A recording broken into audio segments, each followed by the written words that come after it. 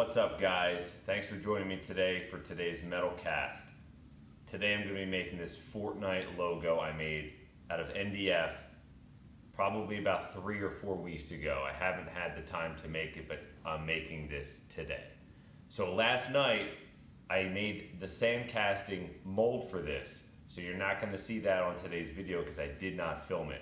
Today you're going to see me melting the metal and pouring and creating this FortNite metal aluminum plaque that could be hung onto the wall. I made this out of MDF. You saw it a few weeks ago. I will link that here somewhere. You could also check out the link in the description. Now, it's a little cloudy outside, but the weatherman says it's not supposed to rain, so fingers crossed. So let's get right to it. For this cast, I'm going to be using my homemade backyard foundry furnace. I'm going to start off by putting a piece of cardboard down between the plinth and the crucible. That will keep the crucible from sticking to the plinth. I'm going to start this off by using some muffin ingots that I casted previously with some excess aluminum from some of my metal casts.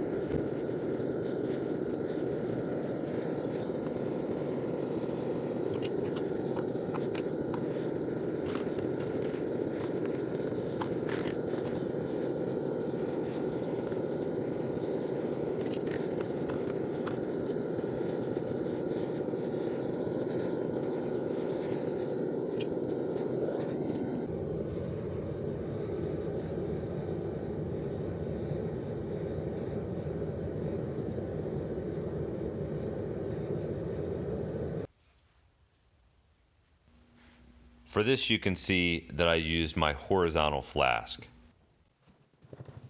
I used 3 gates coming off of the runner to enter the mold cavity. I wasn't really sure if I should use one large one, so I decided to use 3 smaller ones. You can also see here that I poked a bunch of holes in the top of the flask to help give it a better venting system.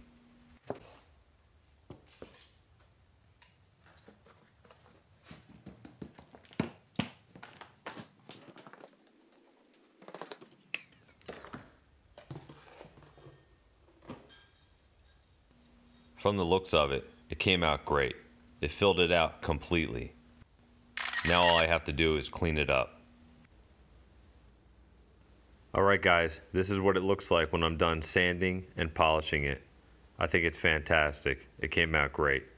If you're new to the channel, please subscribe and stay tuned for more upcoming videos just like this.